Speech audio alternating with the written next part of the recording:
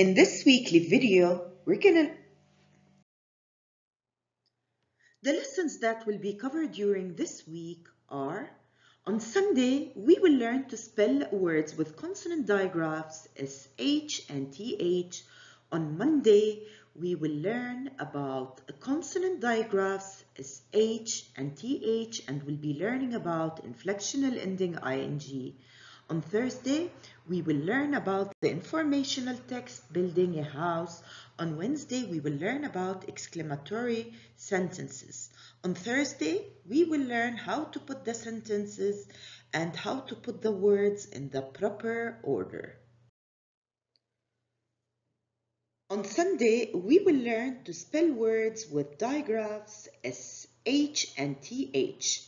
And the spelling words that will be covered during this week are ship, shop, fish, thin, thick, and bath.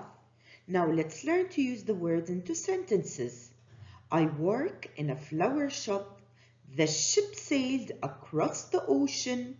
The fish breathes through its gills. The book is very thick.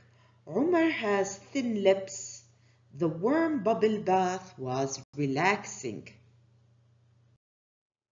In phonics, we will continue learning about the consonant digraphs SH and TH, and we'll be learning about the inflectional ending ing. The SH make a sh sound, and the TH make a th or a th sound. Let's read the words that contain SH in them. We have fish, the SH come at the end. We have ship, it comes at the beginning. We have trash and shell.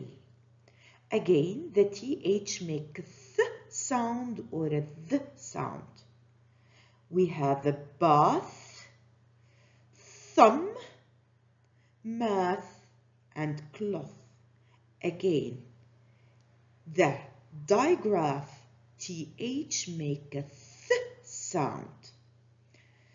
Inflectional ending ing on a verb shows that someone or something is or was or will be doing something.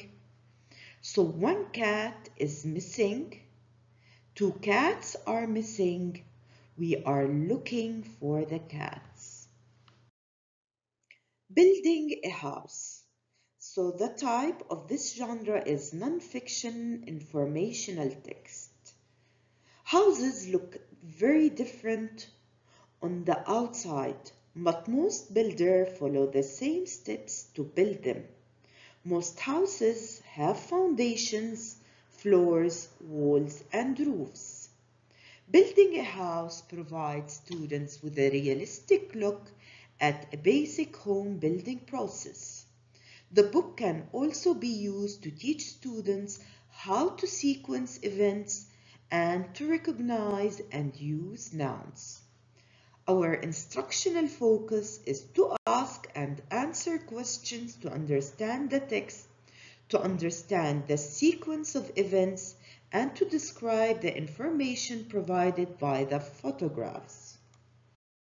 Exclamatory sentences are sentences that express strong emotions, and they all end with exclamation mark. We have different examples of different exclamatory sentences. Now, if I say I'm free, it expresses joy.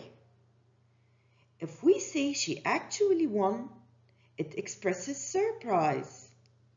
If I say I treasure you or I love you, it expresses love.